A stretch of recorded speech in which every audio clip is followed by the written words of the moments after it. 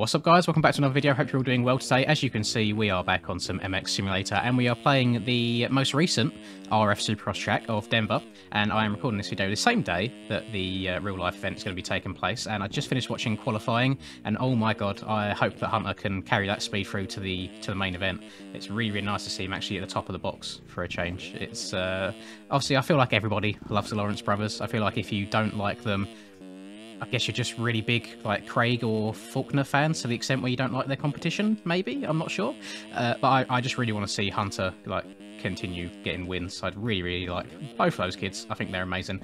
And we shall see. I like how I always do this before the fact, so I record these videos just before the race, give my predictions and what I would like to see and such, and it never happens. It never comes true. I always want to say, oh, I want to see so-and-so win, and they end up doing really bad. I think I've done it a few times with Malcolm, like wanting Malcolm to win, and he's been out in front and then been taken down, or something along those lines. But, yes, we are on Denver today, and I won't lie, I actually find this track quite difficult for some reason. I have no idea why. I'm finding it more difficult than some of the others that I would say, like what was the one? So Foxborough I thought was actually fairly easy, but it seems like other people struggled on. This one, I feel like everyone's finding it quite straightforward, and I'm having trouble on it. Whoops are a big thing for me this week. I'm struggling in these whoops. They're just a different shape to the normal ones. The rhythms themselves aren't terrible. I'm not hitting any, like, massive crazy lines. I watched back the 250 main event on the on Kellen's stream, the SYS stream of the race, and I feel like I'm hitting basically the same lines as those guys were. But I'm just a long way off in terms of lap times. That's not that's not the line whatsoever. Oh god, yeah, I'm just lacking a little bit of a flow that I need to try and get back again. And I'm trying to, well, now I've wrapped up the MX Bike Supercross Championship, I'm just going to be spending a bit more time on Sim. And I probably shouldn't be playing as much Supercross as I am. But it's purely just because we're in Soupy season, you know, just make the most of it, because then we leave Supercross for quite a long time, don't we? So it's going to be a long time before I probably do it again, and I'll probably do exactly the same thing as I'm doing now, like video-wise, just hopping on and running a few laps whilst talking to you guys for the Nationals season. I have no idea what the tracks are going to be yet, the GP tracks. I'm not sure if I'm going to do the AMA as well. I'll see what my schedule's like in terms of time, because at the moment, really only got time to be doing like one proper race a week, which is the MX Bikes one. So then if I'm squeezing in a bit of sim as well, I feel like I'm just going to be a very busy man, which I already am. So we will see, only time will tell. I don't know what the lap times actually were fully, however I guarantee that they were a lot quicker than a 57. I feel like they're probably dipping into the 40-ish range. It's a very short track, which I don't know. I've said this in videos before where I feel like the tracks are way too short nowadays. But it's just with IRL, they're kind of running out of space, I suppose. The bikes are so fast, so powerful. All the riders are just, they have the biggest balls I've ever seen with the massive rhythms that they hit. And I wish there was a way that we could slow the guys down a little bit to make the lap times a bit longer, because in a sad way, in a bit of a nerdy way, it does carry over into the racing for us on our games. You know, when we get into actual races, we just have like a constant stream of lappers all the time where the lap times are so short and nobody can really spread out from each other. Oh god, I'm surprised I didn't get legs off there. Shout out to my new suspension as well. Again, I cannot show you guys, as I said in my last sim video, for just as a sign of respect for the people who have helped me and have asked me not to give it out too much. And some people might say it's quite sad, but when you have a game as competitive as sim is in the racing scene, I can see why people want to keep a few secrets to themselves. This is not a Supercross setup by any means. This is more of an outdoor one. It can take quite a few heavy hits. I mean, so I'm okay casing a lot of the jumps here, but it's not got that pop that you need to hit like some of the really big lines in Supercross. So yeah, it's probably not ideal. But I'm not one to go switching my setup all the time from track to track. I usually just have one setup and just leave it at that, and I just kind of run it and adapt myself. Luckily, there's not any like super huge 250 lines on this track. In the very last long rhythm, I'm pretty sure you can quad out if you hit the rest of it right, but I'm not even hitting the rest of it right, so there's no point having a super springy setup. This whoop section, as I said at the start, give me a hell of a lot of grief. I don't know what gear I really want to be hitting in, but I'm just trying to hump my way through it and hope I survive, really. I need to just watch or just sit down and practice. Like, I can't even get that step over there. I think you're going to go step over triple and then quad into this corner. I could be wrong. I could be wrong. I usually am. I don't think you can... Can you triple out of this on a 250? No. Oh, God. That was close. Up and over this bad boy. Deal with the really... Like, the awkward flat 90-degree corners on this game where I always seem to slide out on. And then this one, I don't know if outside or inside's better here. I suppose it depends how well you kind of square up the corner and get the drive down to the ground. And I'm surprised as well to see in the race people weren't tripling in here, but then... I feel I'm not sure what they were doing in the rest of the rhythm. I feel like it might lead to you having to single out at the end, which could be a good reason why. Please don't go over the bars. Oh my god. Yeah, here I think I saw I'm part of the RF Discord. I think I saw someone put a clip in there of pacing on the 450 going quad through that section. I imagine you have to go quite far out wide to do that. Oh, there we go. Got triple in this time. And can triple again.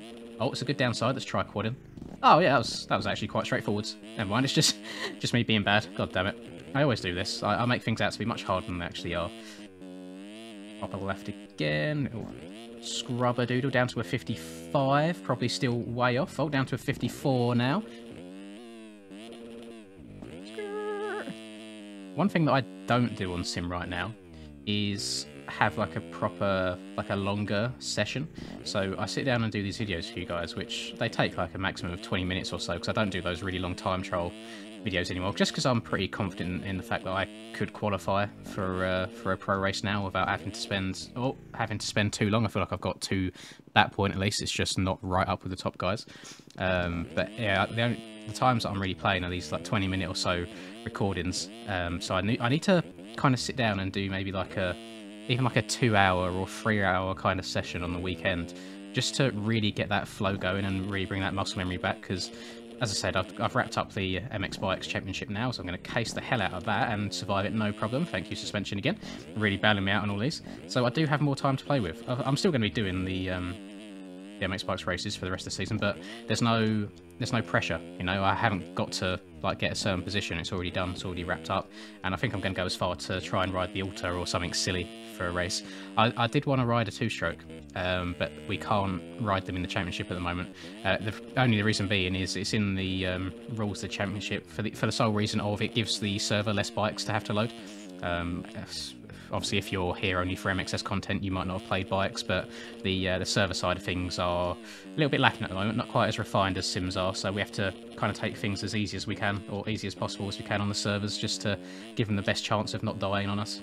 And it's been okay so far throughout the year, but it would be nice just showing up on a 252 stroke or even a 150 2-stroke like KTM 150, because that's in the MX1 class for some reason as well on that game, even though I feel like it should still fall in with the MX2s, but I don't know. I digress. I don't know what the ruling is IRL for that, but actually, I mean, one of you guys will know in the comments. You always do. Can you like just leave a comment, let me know where the 150 stands, because I'm pretty sure the 150s nowadays ride with the 125s as well. I think it's just one of them things where they're not really as competitive. Well, they're not as competitive as a 252 stroke or a 454 stroke, for crying out loud. I mean, there's a hell of a lot of difference there. But yeah, do let me know. I've got this race set to 10 laps, so we've only got 1.5 laps to go. I don't feel like this has been as terrible as I expected going into it. I've kind of got through the whoops for the most part, although I guarantee this is a lap where I crash now. Oh no, that's probably the best I've hit them. Never mind. It's definitely not as fast as I would like, though. I see people absolutely blitzing through those so quickly, and I just haven't got that, not got that confidence as well, really. I haven't got the speed. And as soon as I feel like I do have a little bit of confidence going and speed, and I try pushing it a little bit further, is when the back end just completely comes out on me. I have no chance of recovering, and it just throws me to the ground.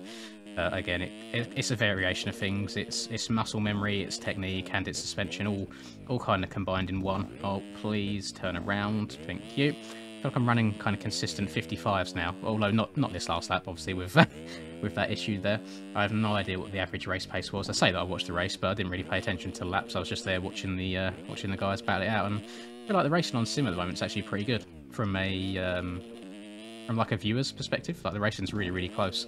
I feel like it's where all them top guys are so close together now. There's really not much other than a really good start that separates them. So if they do all kind of get out on the track at the same time, it just makes for a really good race. And so there's a bit of drama going into this round that's just been, where Braden got docked 5 positions, and having reviewed that, I feel like it's a little bit sad. what is it? I feel like the protest itself was a little bit sad, like clutching at straws just to try and gain any sort of an advantage.